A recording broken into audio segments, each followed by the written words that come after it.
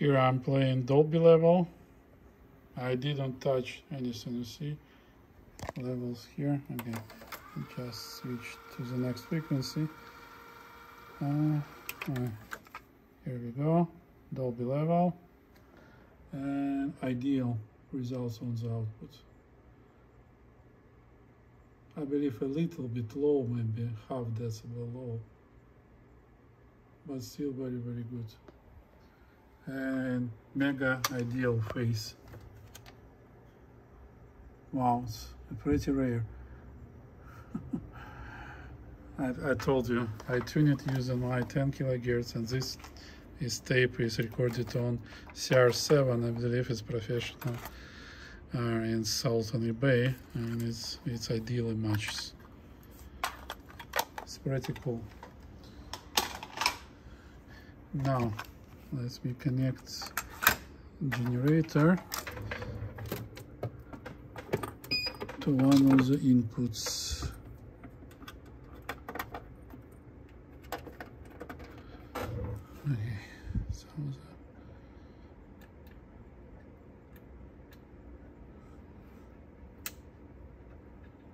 it's Dolby here.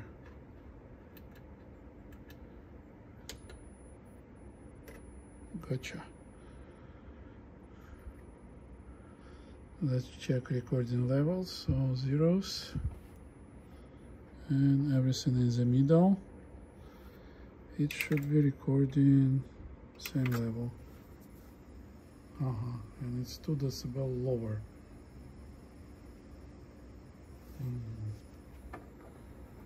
How much I need?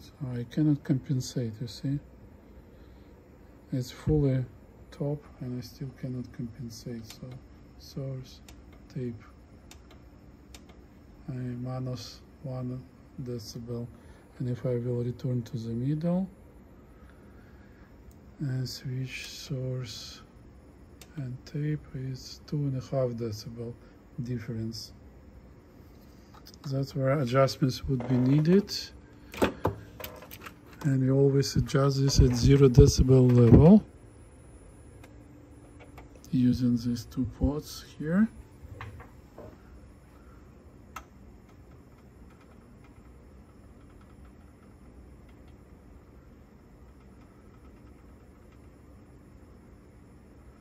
Let me see.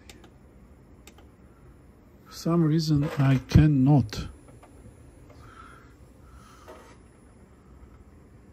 I return this port back, but this is weird.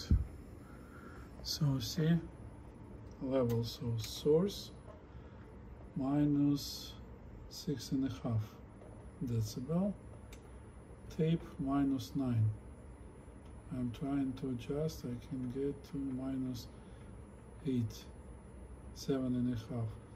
That's the top. So I will not change level. Let's check the bias.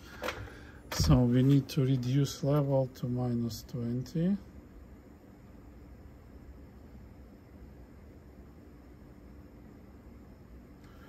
And let's switch range.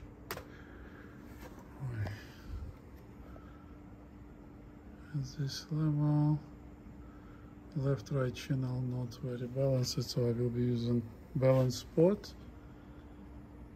to just make them even. Let me see. So, source. It's CD input. That's why. Bias, no bias. Balance. It doesn't work. So, okay, let me switch to the different inputs where we will be using balance spot here. The levels here are higher by 5 decibel.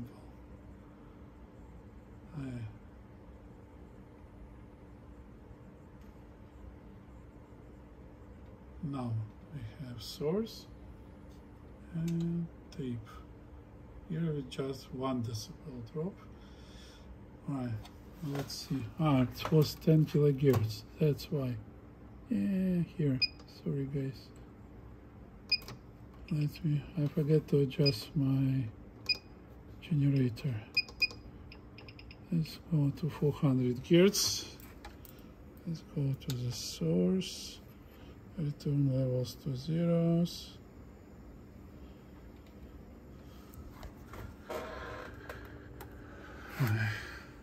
No, a little bit more like that. Okay, zeros. And here we have a little bit of now tape 400 still levels 2 decibel different, but can I adjust now?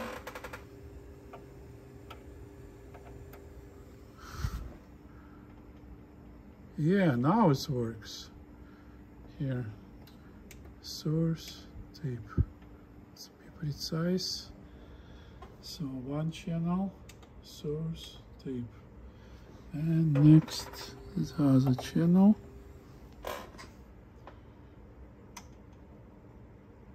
Okay, source tape, source tape. Good. Source tape. 400 hertz we're recording perfectly now, and we will have enough range. And let's see, whole range plus 3 decibel and minus 4 decibel. Okay, and left plus 3 and minus 4. Okay, they both balance it. Now reduce the level to minus 20 and adjusting range. You see, on these low levels our port is not same even. Let's adjust using balance. Okay, source tape. Good. 400 hertz we have well. Now going up 1 kilohertz. Good. 2, 3, 4, 5 kilohertz plus 1 decibel. 6, 7, 8, 9, 10 plus 1 decibel. 11, 12, 13, 14, 15. Good. 16, 17, 18, 19, 20 decibel, minus 1, minus 2 decibel, and perfect recording phase. And it's type 1, I remind you. 21, let's start dropping 22. Okay, you see? On all range, it's very linear, and bias is perfect. And now, let's see how our adjustments will go. So level, it shows a little bit off. So on the level, and bias, okay, it shows off. We just checked that bias is there. It's perfect. So we need to adjust indicator position. But now it's in the middle, and now it's balanced between left and right channels. Okay. Let me check instruction service manual how to set those levels, and I will get back to you soon.